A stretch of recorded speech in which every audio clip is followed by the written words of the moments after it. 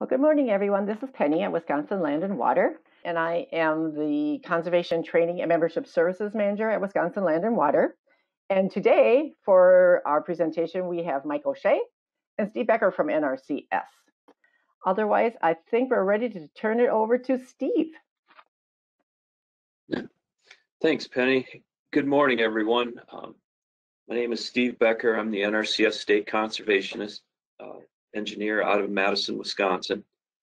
And I'm up in Spooner today with Mike O'Shea. He's our state design engineer.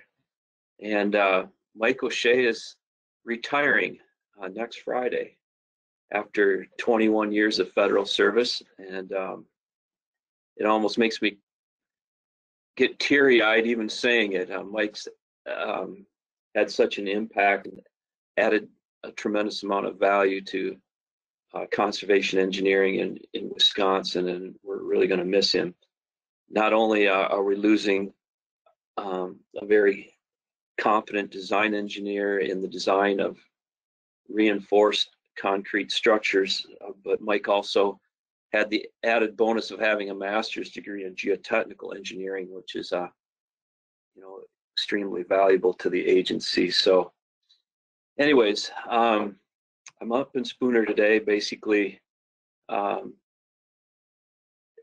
Mike with file transfers and moving some equipment and stuff down to Madison. So anyways, I want to welcome you to this NRCS webinar entitled Geotechnical Investigations for Farmstead Structures. And I'm going to turn off the video just to ensure that I got maximum bandwidth. And hopefully we'll get through this without any major interruptions in the transmission. So the purpose of this webinar is to explain our technical recommendations for foundation investigations recently published in the Engineering Field Handbook, Chapter 4, Exhibit A. It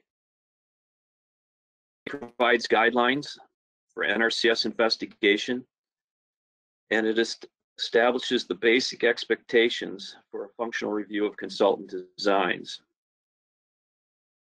The need for Exhibit A and this webinar arises from our increasing concern about the environmental consequences of seepage from waste storage tanks that can be compromised by shear failure or settlement in the foundation. And along the way, we took a little harder look at the stability of retaining walls for waste and feed storage, and vertical and lateral support for post and pier foundations for roof structures. Some folks are looking at, the issue of separation to bedrock and water tables and not really examining the potential for bearing failure or settlement. And so Exhibit A brings some focus to those issues and provides some guidelines. I think increasingly the siting of these structures has become as large as our spanning variations in the soil, and the structures are perched into hillsides with substantial amounts of earth fill support. This webinar is not intended to be a comprehensive foundation design course in 2 hours. I want to be clear about that, but rather it's a discourse about my concerns as a state conservation engineer and the standard of care for the investment of federal funds in these farmstead structures. So my interest in competent foundations started back in Minnesota. I was an engineer in Minnesota for about 15 years, and then I went out to Montana as a state engineer, and I was out there for about 12 years. My interest in competent foundations started back in Minnesota, where a tank was installed on lean clays, with little to no soils investigation. And as with, manufactured buildings, the tank retailer had a statement in the plan set that said the foundation was the responsibility of the owner or the owner's designated representative. And the owner thought the installation crew was responsible for proofing the foundation. And so, you know, the fine print kind of had set up a situation where a good foundation investigation was never really done. To make a long story short, the tank settled and ruptured the loading conduit, and the static head in the tank discharged into the soil.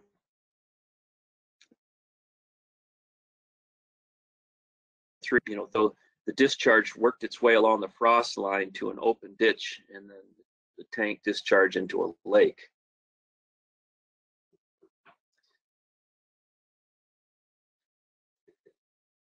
Before we get into the technical recommendations in Exhibit A, which is largely just a narrative exercise of looking at what's written, I guess, I want to illustrate some of my concerns about bearing capacity and settlement of these shallow foundations. Shallow foundations are, by definition, foundations where the footing depth is less than the footing width.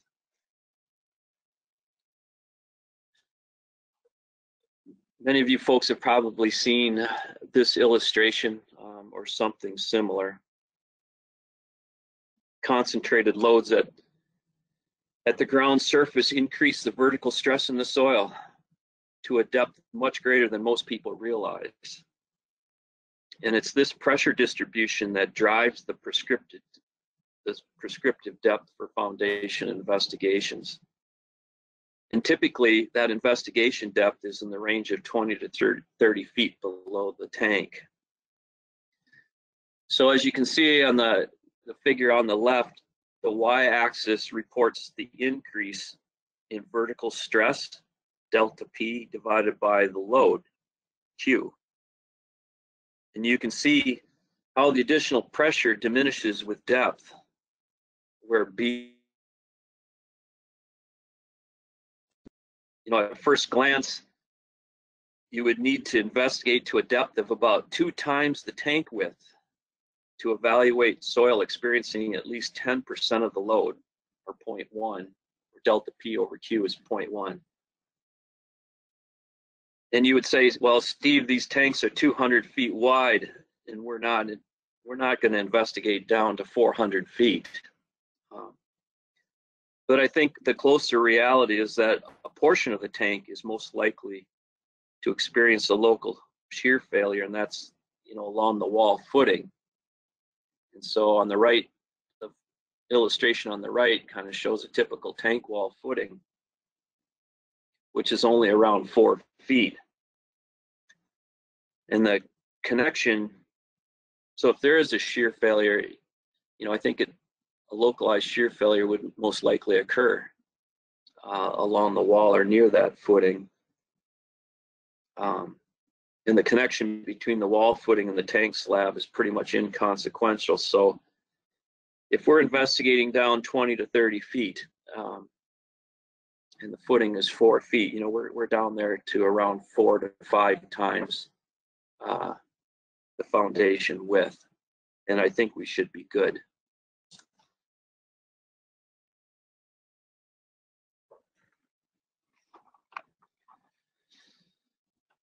We should be concerned about bearing capacity failures, even if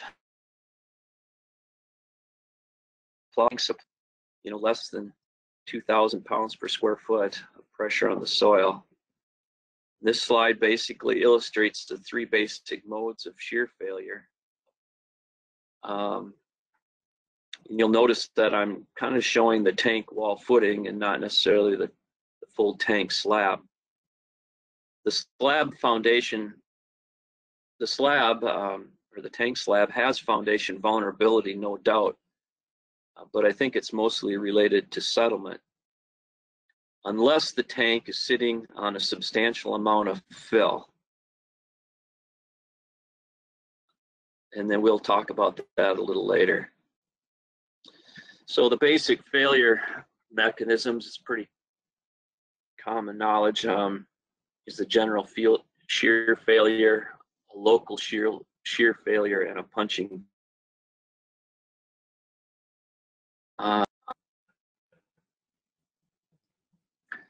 You know, although we certainly don't expect a general shear failure that ruptures the surface or a punching shear failure unless you basically poured the tank in a pocket of mud.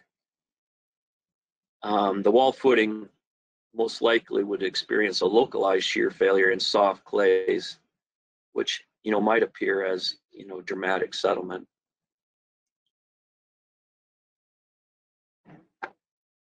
I was looking hard for some localized shear failure photos and some photos of problems with tanks, and it was difficult. So these illustrations or photos here just trying to demonstrate a point or distinction between those failure modes. So like as I mentioned, for after these tanks are poured, and these walls are anywhere from say 12 to 20 feet high, immediately after construction, the wall footings are going to be loaded to 2,000 to 3,000 pounds per square foot, and the slab, it's going to take almost a full year to fill that tank with liquid. And so there is, if a shear failure occurs, I strongly kind of feel it's going to occur right off of that footing, and that if settlement issues occur, that's going to reveal itself as more of a crack across the slab on grade. So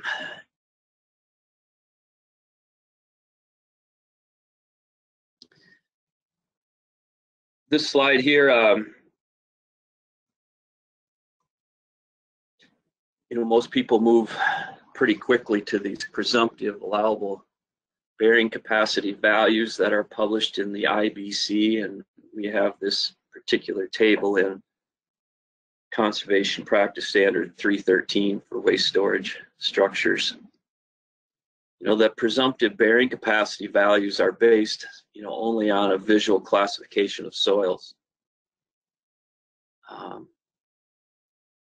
But the values are not necessarily a true representation of the actual capacity or reliability. And they don't really consider important factors that affect bearing capacity, such as the shape and width of the depth of the footing, the inclination of the footing, location of the water table. And they don't consider the void ratios of the soil, which has the direct effect on elastic settlement and consolidation of the soil. So in a lot of ways, these presumptive values are intended for preliminary design or the design of small unimportant structures, and they're not necessarily conservative. And I guess my feeling is, particularly some of these large tanks that are storing 3 to 6 million gallons of waste, these are not small unimportant structures.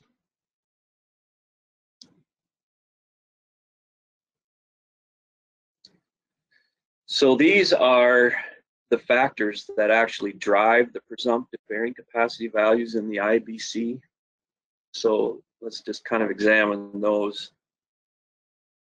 This is that Meyerhoff equation. It's expressed in almost all the foundation engineering references, and it's a combination of factors, including the first set of factors looking at shear strength of the soil, and the second set of factors looking at the tank surcharge,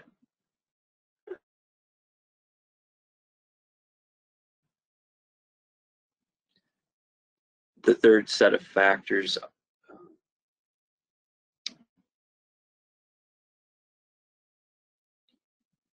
they're looking at oh my goodness, Mike, help me out. That third set of factors that's looking at, yeah.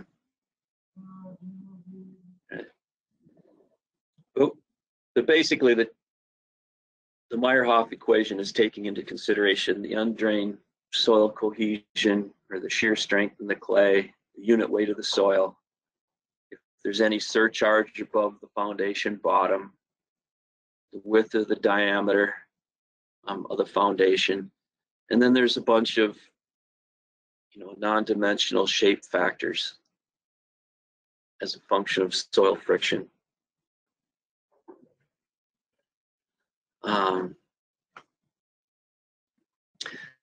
The equation simplifies pretty quickly for the worst case condition. So if the tank is set on the soil surface and there is no surcharge above the footing around the perimeter of the tank, that second set of factors goes to 0. And if you are on saturated clays under the phi equals 0 condition, the third set of factors disappear. So this ultimate bearing capacity formula simplifies down to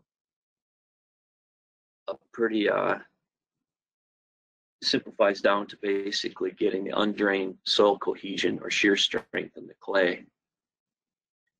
So the allowable bearing capacity of the soil would be 6.14 times the undrained soil cohesion divided by a factor of safety, which is typically 3 for foundation work.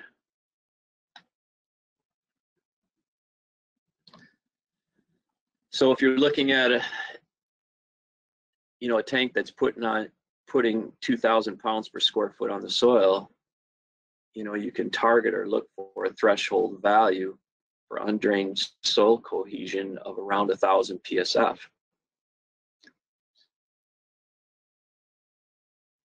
So if you're evaluating a test pit, you can proof the soil profile for that minimum value for shear strength or undrained cohesion. And this is kind of where the field tools come in handy.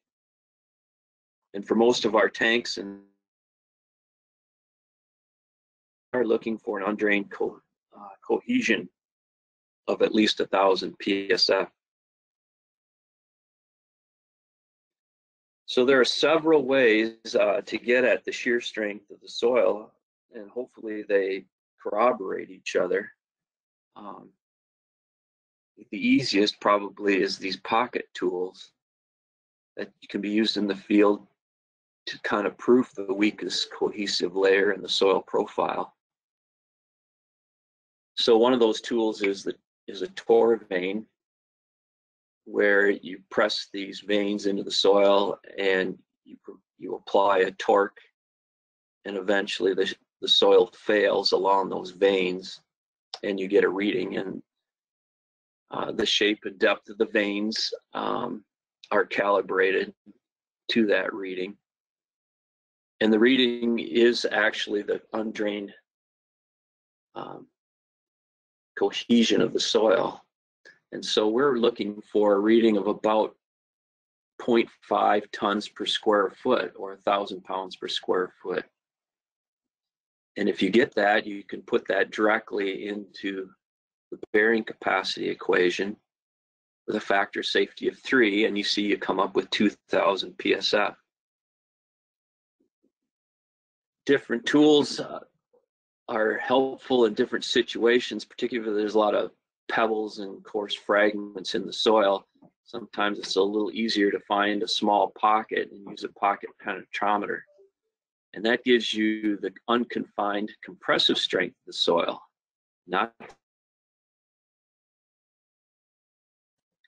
So that reading is still in tons per square foot. But if you kind of remember Moore's circle, you basically have to divide that value by 2. So that's why we're looking at a pocket penetrometer reading of 1 ton per square foot, or 2,000 pounds per square foot, in order to get a shear strength of 1,000 psf to give us 2,000 pounds per square foot of allowable bearing. So in Exhibit A, we basically kind of call out a tor vein reading of around 0.5 tons per square foot, or a pocket penetrometer reading of around 1 ton per square foot. And you can kind of see why we're making that call. So if you have a really high tank wall, and you might be putting on closer to 3,000 PSF, or if you have a really tall tank wall that's sitting on some earth fill that adds additional load to that soil, the original soil foundation, you might be looking at a little higher readings. You might go out there and probe for a little higher threshold. And I think it's tool is to kind of know what the minimum that you're looking for, and just look for any portions of the soil stratigraphy that might be weaker than what you need. There are other ways to get soil shear strength, of course. Just the normal operation of logging soils, you can use a thumb penetration test for consistency. That's one way. I'm not sure how reliable it is. You almost have to kind of calibrate yourself and do it fairly often. But you can and shear strength in saturated clays in particular. And you can see that correlation in this chart. You can also get it from liquidity index, which is just using some of the index properties of the soil, or the engineering properties of the soil. Calculation for liquidity index is in the footnote, and below counts. So all of this has a cost, right? So SPT drilling, Mike O'Shea did yesterday, contacted a couple of geotechnical firms and grabbed some prices for us, just to put some of this discussion into context. So using the split spoon samplers and SP or blow counts, you can get shear strength from that. There's some typical costs. If the tor vein or the pocket penetrometer, if you can't get that to work well, or it's inconclusive, or you're sitting right around an undrained cohesion of 0.5 or less, and you're just uncertain, you can pull an undisturbed sample. That's probably the next cheapest route, and do an unconfined compressive strength test in the lab. And that apparatus is shown there in the photo on the left. The other route, it's a little less conservative, because most of these soils do have some cohesive strength, and they have some frictional strength to them. Is you can do a triaxial shear test, right? So that apparatus is on the right, but those tests are pretty expensive. You can see it's around $150 a point, and if you kind of remember the whole Moore circle thing, you want at least 3 circles, right? So you'll need 3 points to get a good line to develop that shear strength equation. Plus,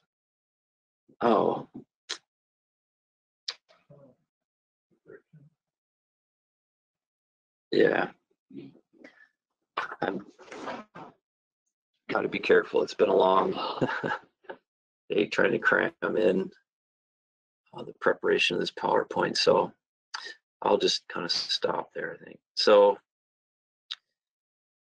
another way, this is a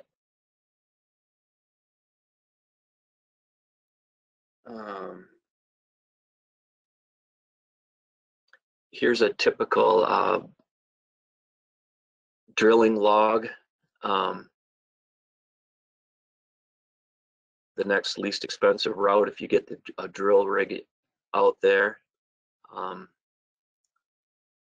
total estimated cost for collecting this level of information, we're estimating here at about $1,500 per boring. And you can see the data that would be collected in this boring. The column that says N, that's your blow counts on your split spoon sampler. There is a sample type there. It says SS for split spoon. TW is for your thin-walled Shelby tube sampling.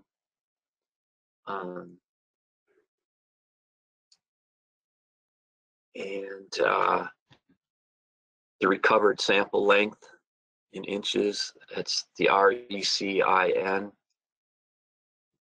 And the reason I'm delaying here a little bit is a third of my slides is covered up by the people who are attending the meetings and the go-to meeting.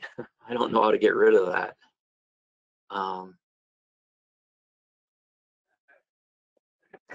Can you just X out of it? As soon as I click the X, it says, do you want to leave the meeting? Oh. So I'm trying to figure out how to get... Or move it to the other screen? So if anybody has any ideas.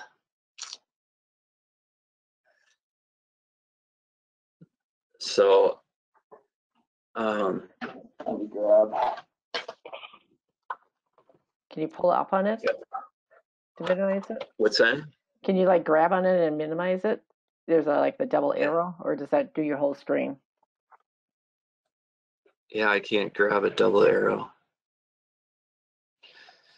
Foiled a little bit here. So anyways, I do have a sheet on the side here, so maybe I can get through this. Where a sample was pulled, we're getting the moisture content and the undisturbed density of that sample. And then you can see there's a value of 1360. That's the unconfined compression test that was run at the lab. And then you'll see a column with a little QP, and that would be your pocket penetrometer. So basically, while they were out there drilling, they were running the pocket penetrometer to get kind of a relative density or relative compressive strength of the soil. And then when they did a lab test on their sample, then they were able to correlate that to the various layers in that log.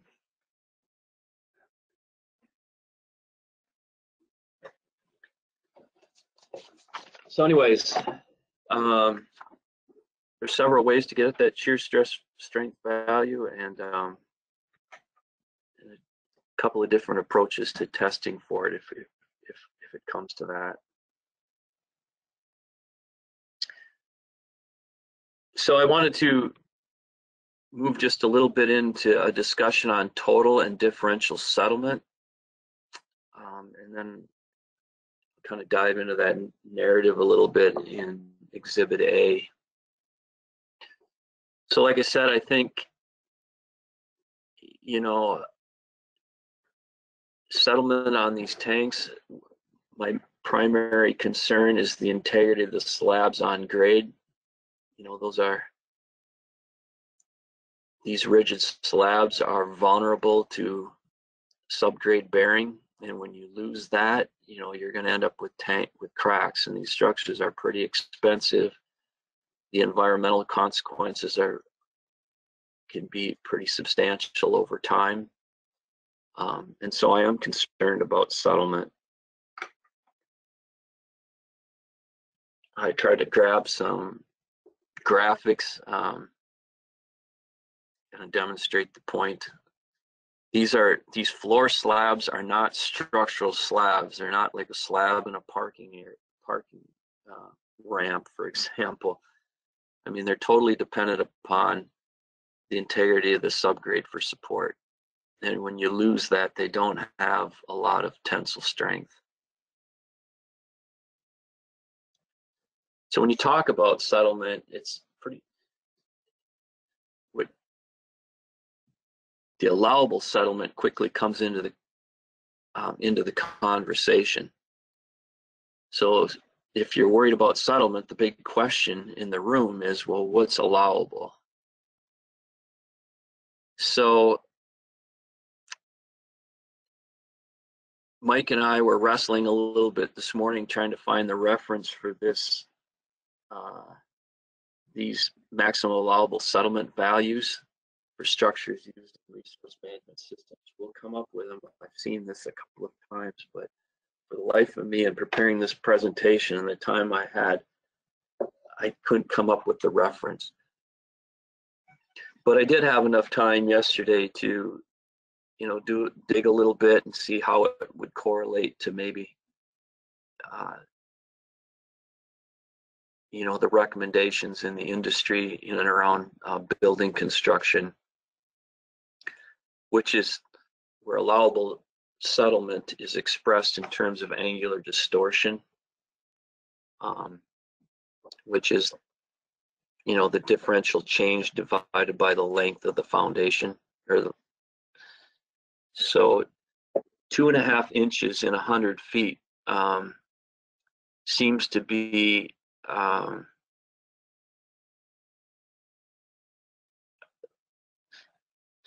it seems to be the safe limit, where cracking is not permissible in the building industry. It equates to angular distortion of 1/500, or a foot of differential settlement in 500 feet. So this would be 2.5 inches over 100 feet. And in a 200-foot diameter tank, of course, that would be 5 inches. If you drilled for a tank foundation and you knew the entire tank would settle uniformly, then the allowable settlement could be doubled to 5 inches and 100 feet. But that would be kind of a stretch to assume that you have that information about the foundation of a large diameter tank, for example. There would be no assurances that that tank would settle that uniformly. So for all practical purposes, we are concerned about differential settlement, and 2.5 inches and 100 feet is what we feel to be a reasonable allowable maximum. So settlement can get, and the calculations for it can get pretty involved. But nevertheless, I feel like some of this needs to be kind of expressed.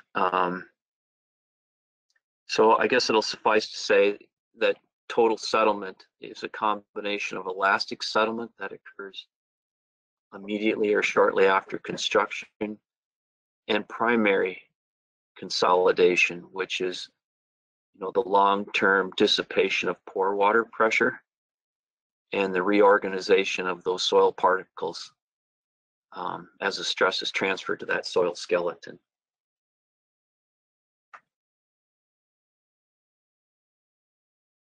There's a couple of different phases to this settlement, and I think it's important to be aware of both. Particularly folks that after they build the tank, they don't see any problems, and so the problems would never exist, right? And that's not the case. I think that's the point of this slide, that some of this consolidation can go on for several months, and you won't realize the problem until maybe after the tank is full, or everyone has kind of moved on.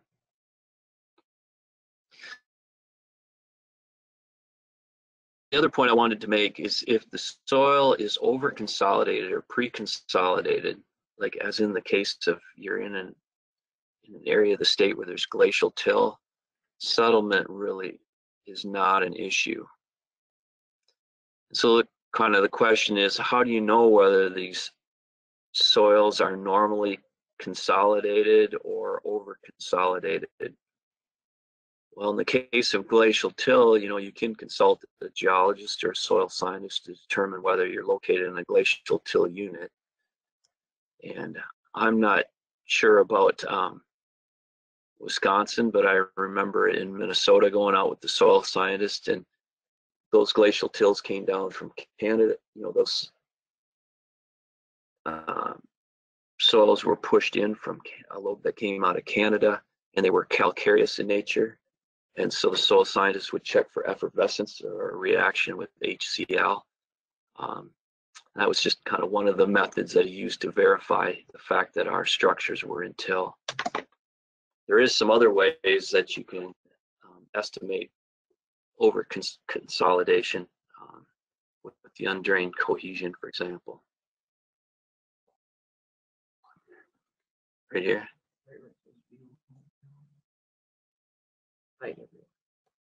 Huh. Mike O'Shea, he just showed me how to make, so I can see the rest of my screen. I'm like, that's very helpful. I apologize to everyone out there, but it's really hard when you can only see 2/3 of your slide set. Anyways, I'll kind of go back. Like I said, with regard to settlement, I think a good first move is to try to come to some decision of whether you're in an over consolidated or pre-consolidated soil unit. And you can estimate this over consolidation ratio with undrained shear stress using your pocket penetration, pocket tools, or some of the other methods we just mentioned, and plasticity index, right? Just using engineering properties. Atterberg limits is a pretty cheap lab test. So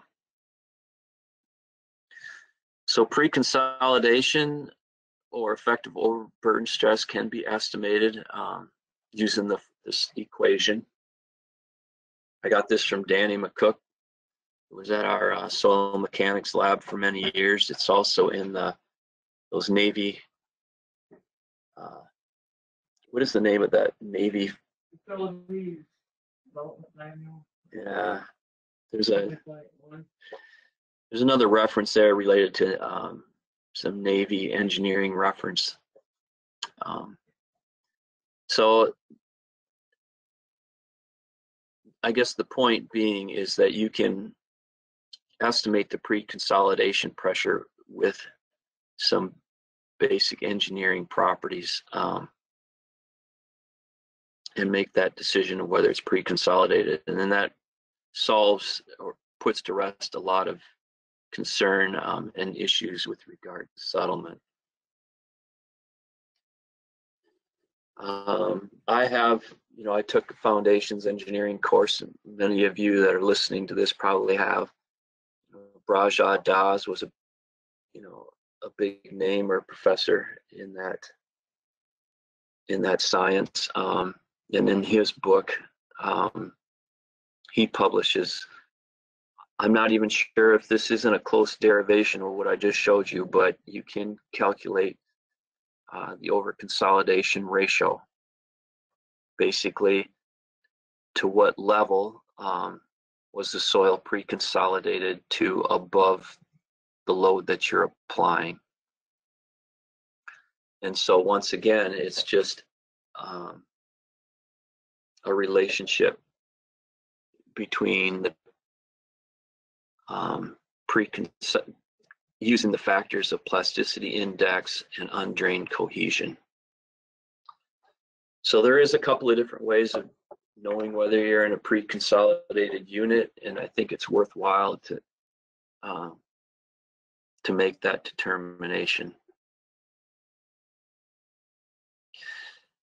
I had previously I brought up that soil log showing the split soon blow counts, an unconfined compression test, where an undisturbed sample was used to do an unconfined compression test and get a dry density. That was enough information for me to do an estimate of total settlement on a tank that I worked on one of my jobs. And I'm not going to kind of dive into the equation for elastic settlement or consolidation, primary consolidation. But I will just mention there is a pretty substantial difference between the settlement in over-consolidated clay and the settlement in normal consolidated clay. And I think I'll just kind of leave it at that. As a matter of fact, these are pretty strong. A lot of these over-consolidated clays with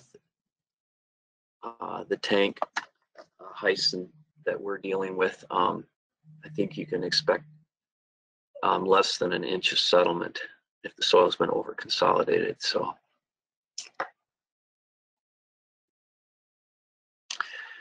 there are ways of estimating settlement in clay layers without having to pay for an expensive consolidation test. So I just wanted to make note of that.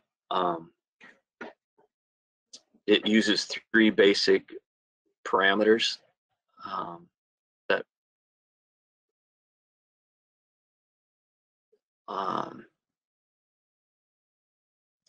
it uses 3 basic parameters that are ideally derived from the results of a consolidation test. You know, it's as you're applying loads to a soil sample and looking at the consolidation levels, and you plot that up. The slopes of those curves provide some of these index, the compression and rebound indexes.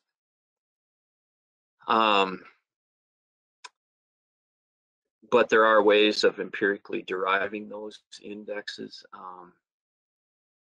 using the dry density, the void ratio, plasticity index, and that over-consolidation ratio. And you can come pretty close to making some decisions of whether settlement is going to be an issue at a particular site without the expense of a consolidation test. And I have those equations and an example of how to do that, but I just kind of feel like it's a little bit too much for this power. It's not, the computations are only about 1.5 pages. It's not that intense, really. It's very doable, and I would go so far as to say it's practical. Using, like I said, just using some basic engineering properties. So that's available. If you send me an email, I can send those calculations out to you. Or you can apply sheer muscle to deciding whether settlement is an issue with a consolidation test. And they're running about $500 to $600 each. So talking about the compression index and the rebound index, you can see that those are derived from the plots of these compression tests. So anyways, I think before I get into Exhibit A, which is a large part kind of narrative material, I think we'll just kind of take a break for a minute, just take a 5-minute break. And Mike and I'll kind of look through some of the questions in the chat box and see if we can kind of address those together.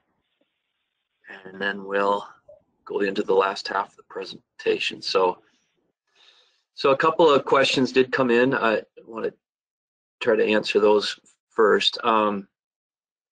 It said on the bearing capacity slide, I indicated a bearing capacity, the equation had a 6.14 in there instead of a 5.14 or 5.87. That coefficient, that's actually represents the bearing capacity factor, and which is kind of a function of the angle of friction of the soil. I'm not quite sure. I think you could use 5.14. I'm not sure where I got the 6.14. If I find a discrepancy in some of the references, but at the end of the day, we're applying a pretty strong safety factor. So I don't think that's and a a significant change. But yeah, I think 5.14 would probably be just fine to use that, and maybe it is more appropriate.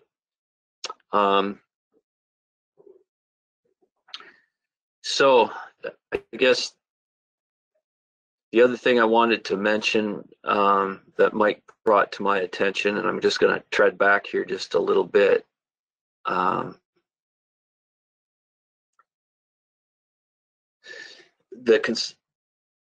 Let me see. I got to find it here. Yeah, this slide here where you have basically you ran the field tools, the Torr vane or the pocket penetrometer, or there's some inconsistencies that you're concerned about, and so you actually want to get a drill rig out there and pull some samples and take a kind of a closer look. There are ways of estimating or calculating bearing capacity and settlement. We talked about those using just some basic engineering properties. But if you want to, and this level of investigation is around $1,500 per hole, but if you want a geotechnical report where you want a PE stamped interpretation of those soil logs and on the foundation, that's where things get a little more expensive, and you can add $3,000 to $5,000 if you don't feel comfortable making those interpretations on your own. And I think not only are the geotechnical reports kind of expensive, in general, you're asking them to come to some conclusions based on looking at 2 or 3 soil borings. And so the results are going to be fairly conservative in nature also. So you're going to be paying for a report, and generally it's going to be pretty conservative. On a couple of the tanks in Minnesota, I had the reports prepared for about this, where the foundation for the a slurry store tank had to be over excavated, 6 feet back, filled with sand and gravel. And I'm just in that, and we were on pre-consolidated material. So I kind of quickly came to the conclusion that I'd probably be better off making my own interpretations and doing my own estimations for bearing capacity and settlement. But that's just kind of an opinion. There are good reasons to use a geotech firm beyond just logging and sampling and testing the soil, where you do need that interpretation report. And I think that's particularly helpful if you're putting, for example, mounting this tank on a hill slope and half of it is on a substantial amount of earth fill, for example. So I just kind of wanted to bring that up, that there's a difference between sampling and testing, and sampling and testing and getting the geotech report. So the second half, the presentation, I just want to talk a little bit about Exhibit A. This exhibit provides, as mentioned before, provides guidelines for NRCS investigations and establishes the basic expectations for a functional review. It is a Wisconsin supplement, and it does reference our national guidelines for investigations, International Engineering Manual, which is a policy manual, and also NEH, National Engineering Handbook, Part 631, which is a reference. So Exhibit A, this is kind of the just quick rundown of the table of contents. I'm not going to go through all of 1 through 13 as far as the types of equipment that are typically used to investigate these foundations, the safety, the OSHA safety protocols, identifying depth of water, the need for bedrock profiles, how to handle hole closures. I don't want to go through all of that, and probably don't either. You can read that. So we're just going to kind of focus on the sections for investigations for above ground tanks, post and pier foundations, and retaining walls. So I guess kind of the first hurdle in preparing this document is what we're not concerned about earth lined ponds or concrete lined ponds or tanks of various sizes and types that are put in, they're actually almost fully they're basically, the load provided by the tank is just displacing some of the original. It's just displacing a soil load that site has already experienced. So it kind of came down to us trying to decide what constitutes an above ground tank. That is a point of concern by myself and the staff around me. So we've kind of established the bar as being a tank height that's above the original ground surface. 50% or more of the tank height is above the original ground surface, and the volume of the tank is greater than 50,000 gallons, or the footprint exceeds 800 square feet. So estimating the bearing capacity and potential for total and differential settlement. We've divided the investigation into 4 cases with kind of an escalating need to intensify the investigation.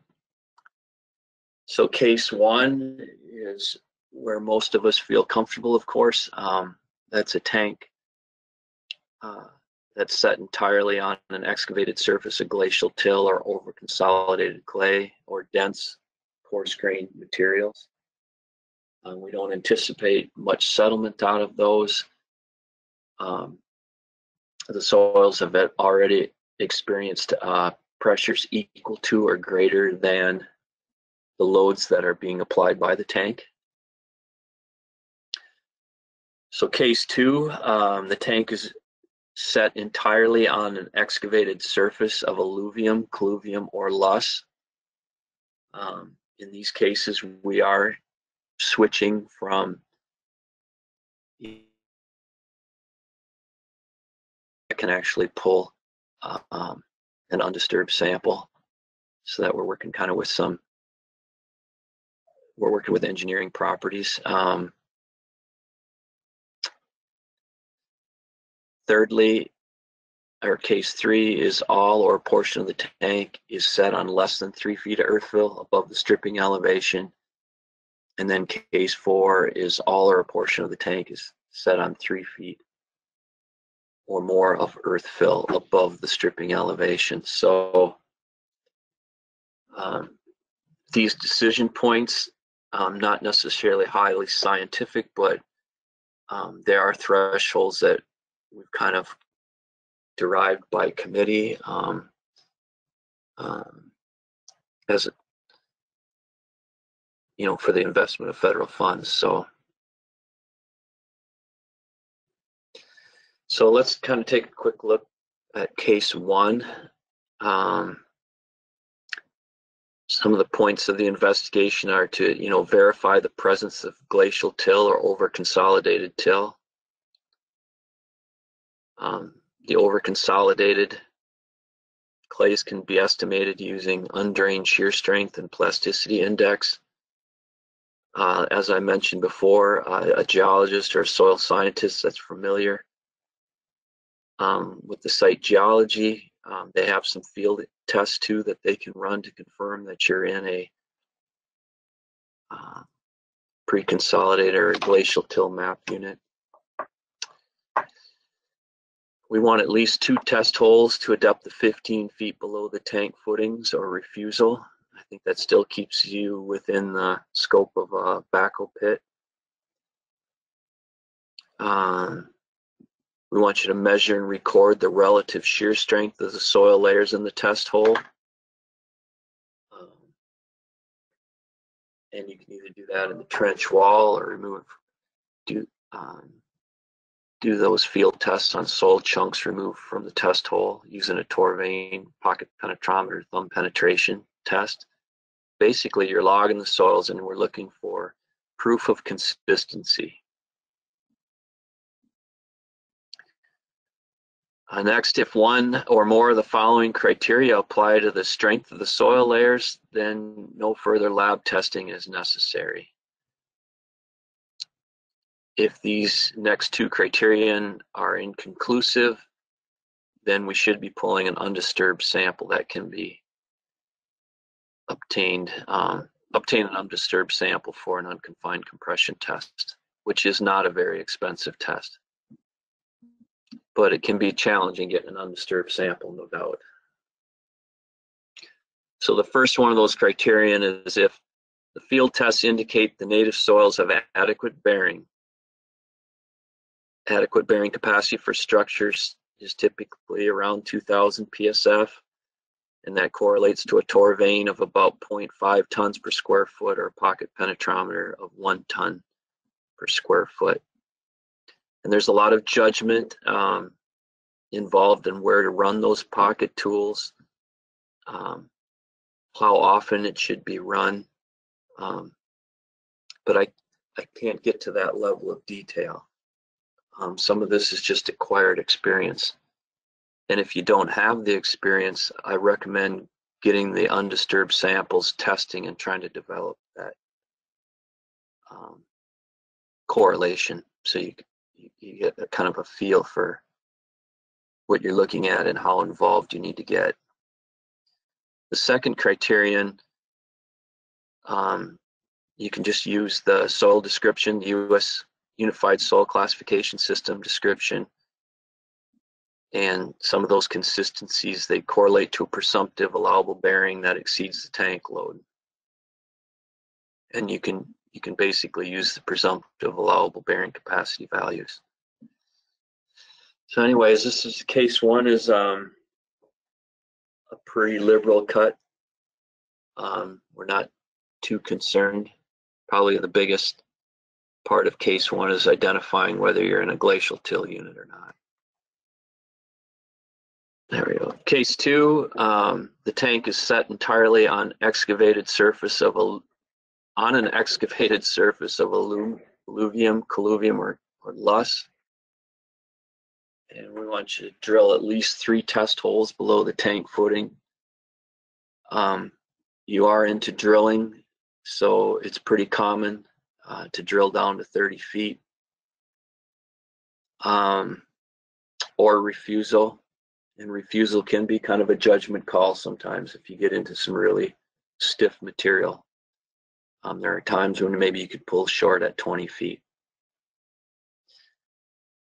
While you're drilling, we want you to concurrently perform standard penetration testing or blow counts,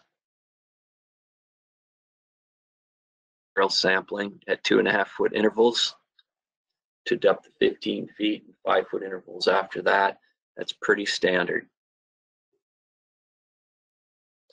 The soil log should indicate your blow counts, your sampling in interval, and your recovery lengths. And I showed an example of that.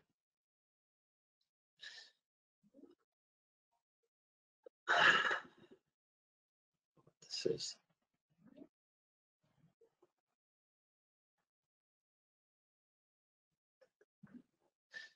Okay. And then lastly, we want to obtain an undisturbed sample of representative soil strata in each hole.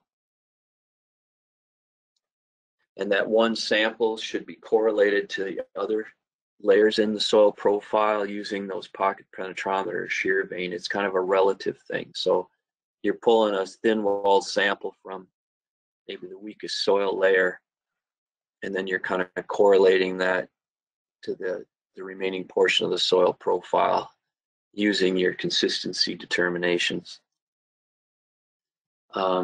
Seal those samples to preserve the moisture content and ship them to a lab. We're just, once again, this is a tank that's completely set on an excavated surface, right?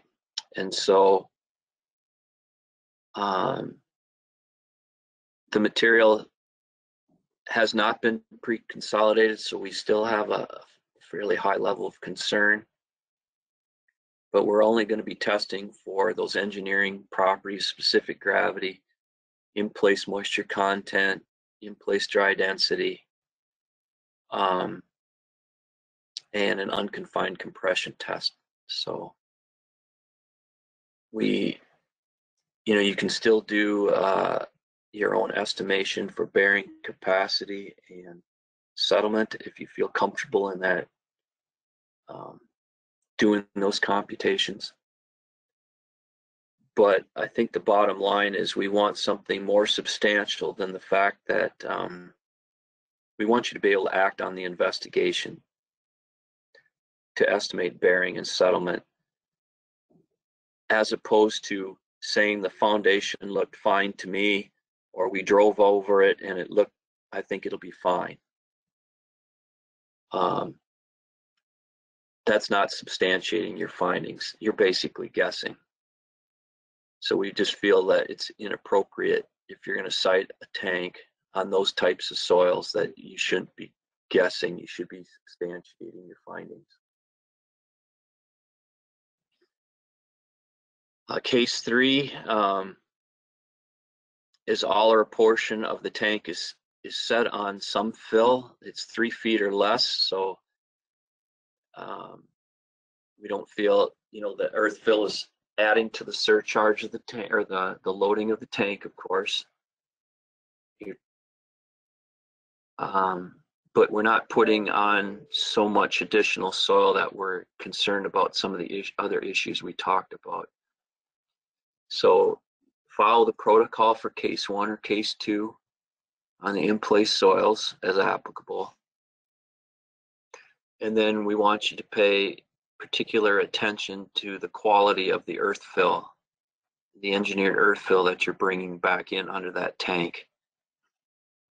And that material should be brought in under a method spec, under a performance spec and not a method spec. So we want to make sure the 3 feet is brought in, and we've compacted a lot of air out of that soil, and got a little closer to the zero airfoils curve. So our expectation is that you have a performance test on that fill.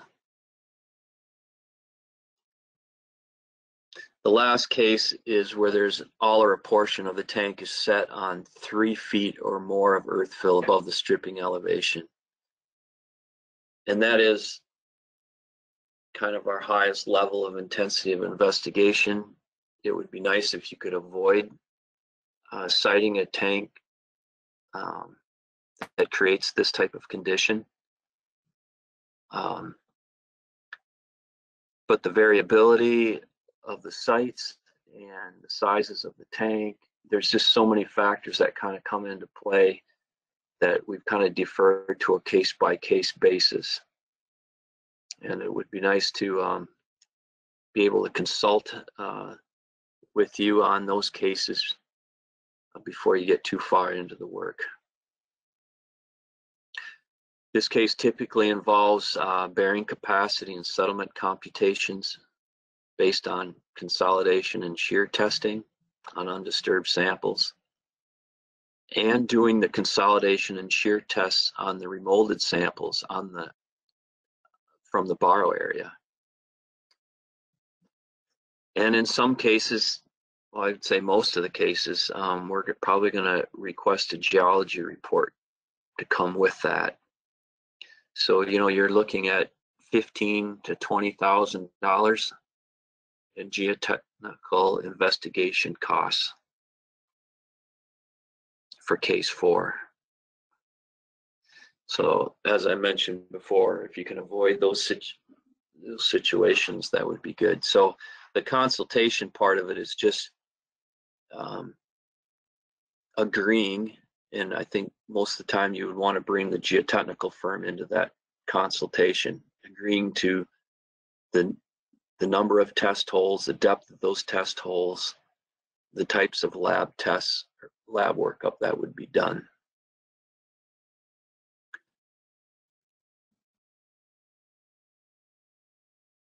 Here's kind of a cross section of concern, where a tank is set on a substantial amount of earth fill on the left side. You can see the blue line representing the surface of the engineered fill brought in underneath the tank. And you can see here there's 15 to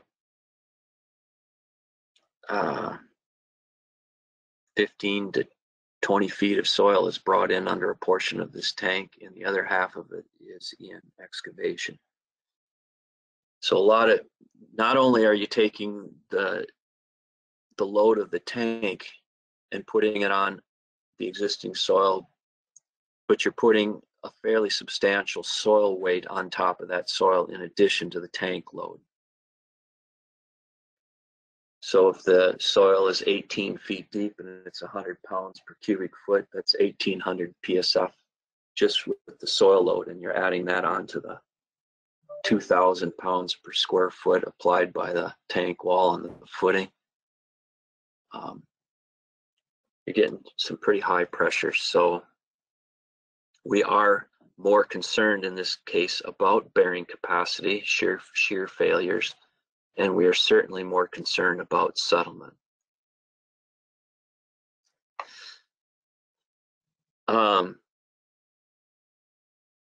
I think it's a pretty common prescription. Soils are pretty complicated, and you're drilling 2, 3, 4 holes, running lab tests on just one particular layer in that soil or 2.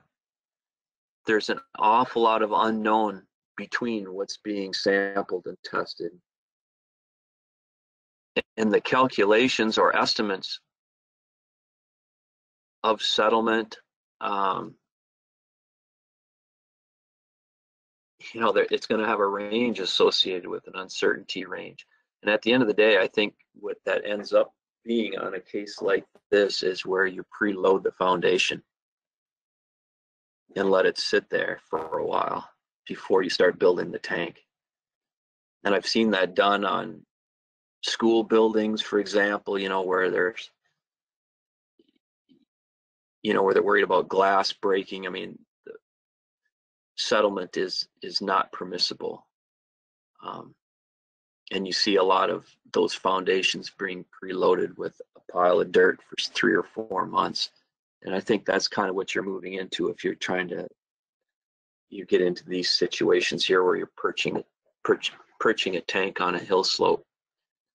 Also, we're probably going to ask for some slope stability modeling, because you kind of get into a situation where you're surcharging a slope and there could be a deep-seated rotational failure underneath that tank. So this case 4 situation involves a lot of things: settlement, bearing capacity or shear failure, and slope stability.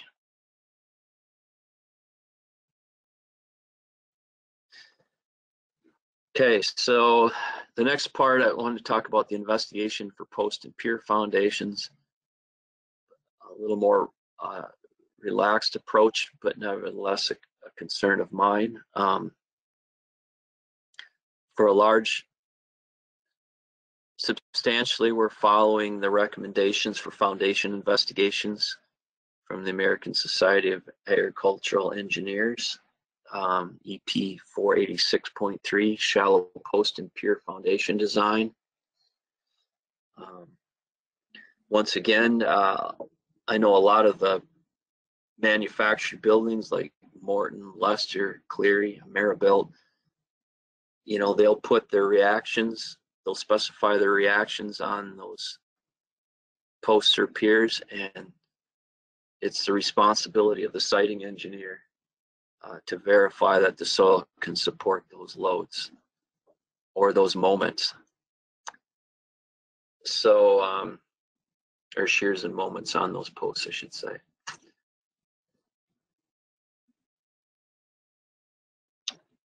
So typically, and I'll use the word typically, these investigations include 5 holes, 1 in each corner of the building and 1 in the center. The depth of the exploration should exceed the footing depth by a couple of feet. Mike was mentioning to me, he tends to want to go 5 or 10 feet below the footing. But the prescriptive depth for investigation is largely driven by how far the, with the vertical pressure distribution would be under that footing. And we showed a slide showing where you would investigate to. So if you don't know what the footing depth is when you're out there doing the soils investigation because you don't have the building design yet or whatever, we'd want to be a couple of feet below the frost depth in the local codes. If the unified soil classification is a dense, coarse-grained soil at the bottom of the test hole, we're not concerned. At least to the point where you need lab samples. We still want you to measure and record the relative shear strength of the soil layers in the test hole. Some of these post frame buildings, the posts aren't just putting a vertical load on the soil. There's moments and shears associated with the reaction of those posts. So the foundation, the trench wall, has to resist some lateral movement. And so that's why we're asking for some idea of relative shear strength of the soil layers in the hole, because the sidewall has to support some lateral loading.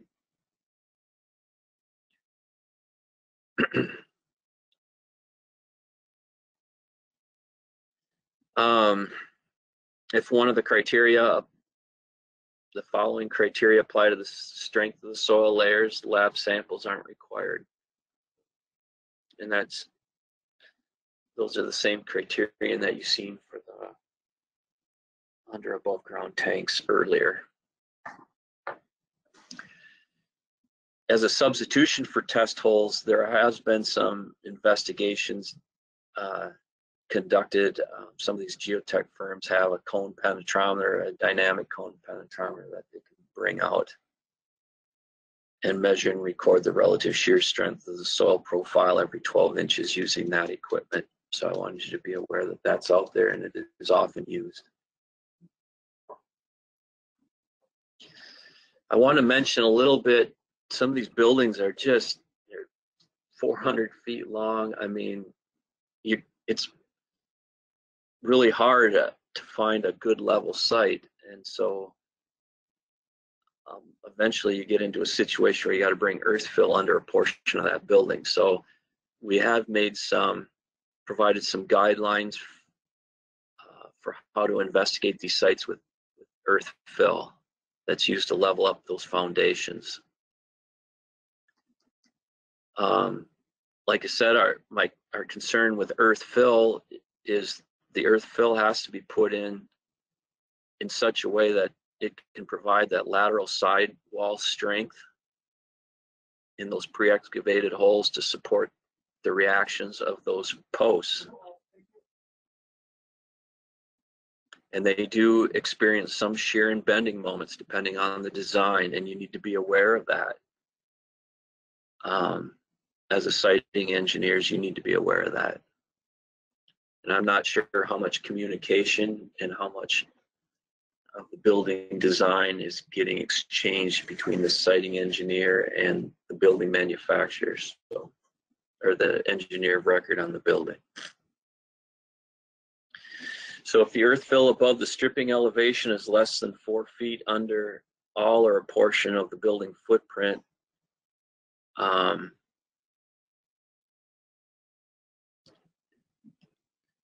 then we basically just want you to take run some compaction tests on a composite sample of borrowed material and make sure that that material is brought in under a performance spec.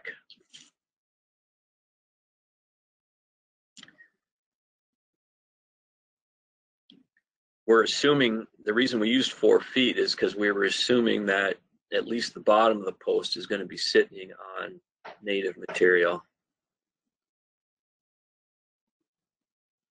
If the earth fill is more than 4 feet, now you got the post, it's also bearing on that remolded fill. And so now we've got a concern not only with the lateral support in those pre-excavated holes for the posts or piers.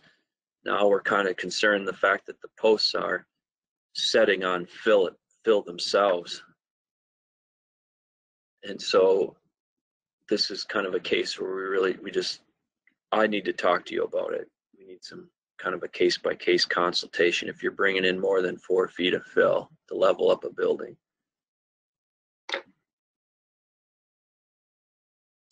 Lastly, the investigation for retaining walls or knee walls. I'm not sure if I spelled knee wall right. But these retaining walls or foundation walls provide vertical.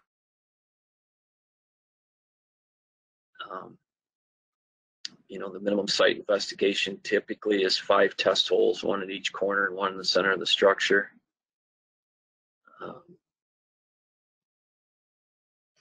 We are concerned about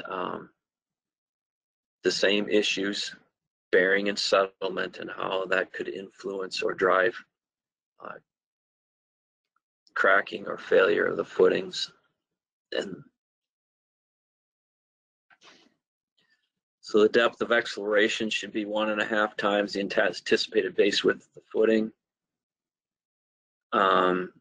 We're not, like as in with post and piers, we're not overly concerned if you're in dense, coarse grained soils. Once again, we want you to measure and record the relative shear strength of the soil layers in the test hole. That's just part of normal logging. Consistency is a normal part of logging. The problem that we've had is sometimes consistency, just using the thumb penetration, isn't very helpful. Kind of depends on the person doing it. And so, and you're putting in descriptors like stiff, very stiff, it's really hard to kind of interpret that. And so we are kind of pushing people to try to quantify that a little bit using a Tor vane or a pocket penetrometer of some sort. And then once again, if one of the following criteria apply to the strength of the soil layers, lab samples aren't required. And that's similar languages that's been noted above, or similar criteria.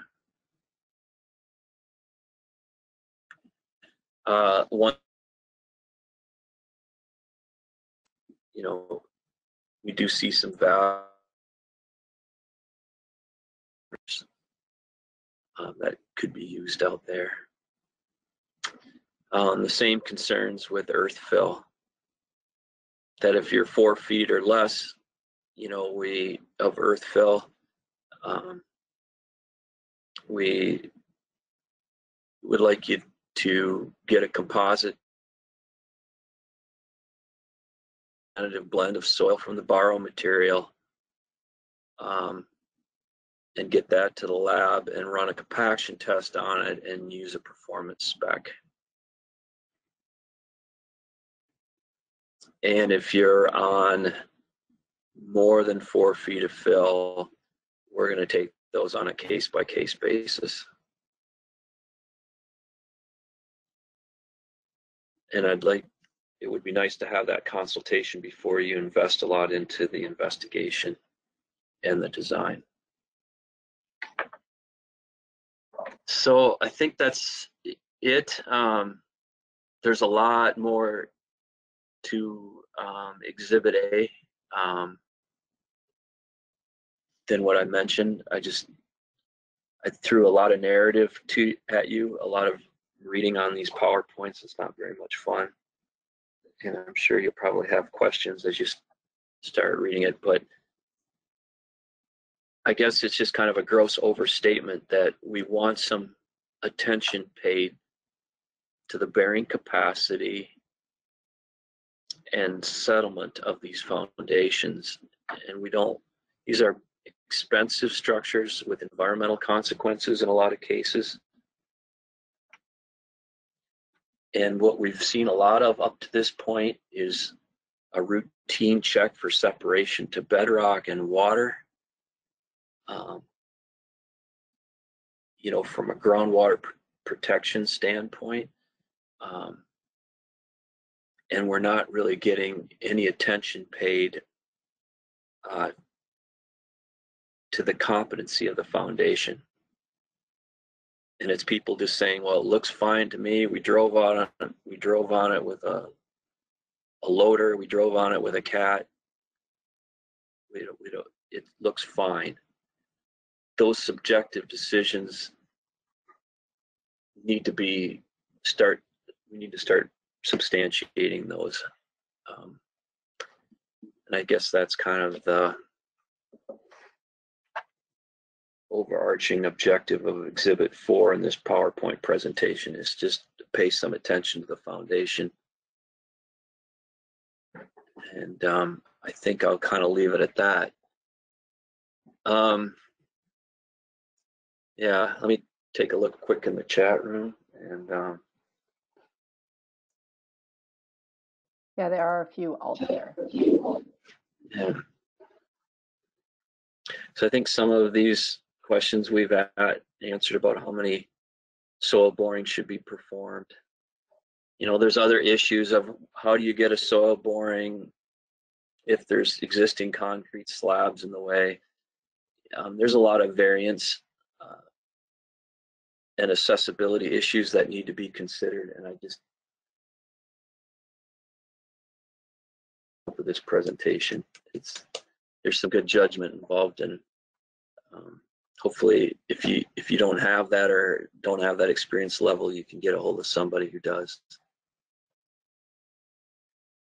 How is the geotechnical report paid for? That's a good question. Traditionally NRCS for the most part, we pay 75% cost share for these federally funded structures, and a lot of states are only paying 50% roughly. And I guess the general feeling has been, and I think it continues to be, that the owners are going to have to pick up the cost of those investigations. Steve, Matt Woodrow had also added that the geotech services can be paid through the state funding, the SWARM at Cap 50, and is lesser. Yeah, thank you for that. Of either 70% of the actual cost of the engineering service or 15% of the total eligible cost of the cost shared practice, exclusive of the engineering cost. Okay, thank you. Appreciate that.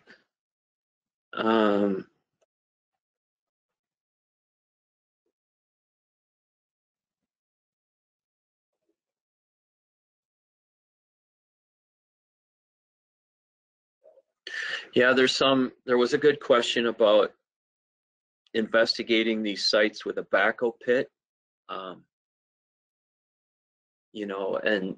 underneath some of these tanks and buildings, and that's a pretty big hole. And how do you backfill those holes so that, I don't know what the right word for it would be, is that the backfill is competent enough or equal to or greater than the compaction in the existing soil. It is a concern because you're opening up a pretty big pit. Yeah, under the floors of these tanks, and our preference is to try to get it around the perimeter. Don't open up a 20 or 20-foot backhoe pit with half to one or 1-to-1 side slopes in the middle portions of these tanks unless you have a good plan of how to put that fill back in there so that it's at the same density as the surrounding soil. So that's a really good question and a good point to bring up.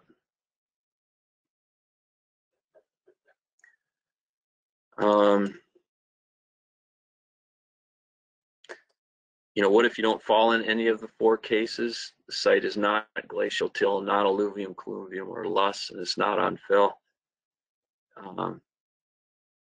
We can't. I'm not sure how many other variants are out there, but the default, I guess, is just give us a phone call. Give me a phone call, and we'll talk about it, I guess.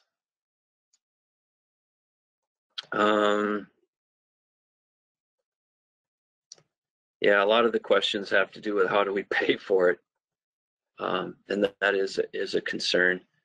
One of the concerns that wasn't brought up is how to collect an undisturbed sample from a backhoe pit. So NRCS just hired another geologist. We were sharing one, Tim Weisbrod, with Minnesota. Tim's down in Alaska, and we recently hired a new geologist, for Wisconsin, Scott Borchardt. So we're going to be kind of putting them on a mission to help us find some good techniques for obtaining thin-walled or Shelby tube samples from the trench walls of backhoe pits where it's not safe to get down in there. How can we press those samples without having to open the hole up to where it's OSHA safe to get down in there? So, but getting an undisturbed sample can be tricky with a backhoe. But there are ways of doing it, and we will try to find those ways so that we can save the owner a little bit of money and not get a drill rig out there.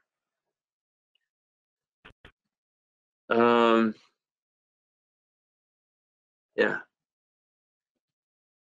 I think there was another question regarding tank walls or continuous concrete walls under roofs.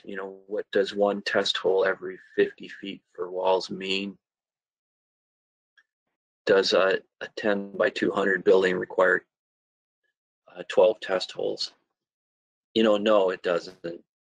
Like I said, I think the general rule is we want to get a good distribution of holes around the perimeter. That's usually 4.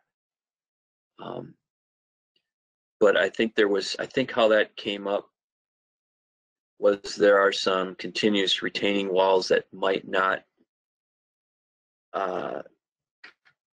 form a bunker or take some type of a footprint shape. I don't know if that would be in the case of a diversion or whatever. That was a concern that was brought up in the development of Exhibit A, and we just basically said one hole every 50 feet in those cases. So I guess that's about it. I appreciate the time today. It might have been, I'm sure it was a little bit of a deeper dive for some folks than what they would have preferred, and for other folks it's probably too much on the simplified side. So I apologize if it doesn't meet your expectations on those ends, but hopefully I was able to kind of convey my concerns as a state conservation engineer in trying to establish kind of a standard of care for the investment of federal funds in these farmstead structures. So anyways, thanks for your time, and Penny, I'll let you close it out. Okay. Well, thanks much, Steve. And I'm sure Mike O'Shea was in the background giving his input. We wish Mike all the best in his retirement. that's about it. This was recorded. It will be posted on the Wisconsin Land and Water Media website in the future. And if you have any training ideas, let me know. And again, thanks everyone. Have a great day and we'll see you soon. Okay, thank you.